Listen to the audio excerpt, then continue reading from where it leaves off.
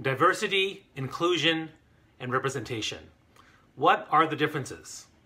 You know, I'm a big proponent of diversity because I've always been trying to promote the idea that having diverse people in your life, having diverse experience in your life, leads to diversity of thought and diversity of action. But recently there was a talk by a famous actor who talked about diversity is not as good as representation. And it really resonated with me because diversity to him felt like a sprinkling of, just do a few things and there you have diversity. Whereas representation was more important. And then of course we talk about diversity and inclusion, so inclusion is part of it as well. And the great analogy that I see is that diversity is being asked to the dance. Inclusion is being asked to dance. But what is representation? Representation is being part of the dance and having a good time and no one thinks anything of it in terms of music, the people, and the dancing. So think about that. Comment below and let me know what you think about that.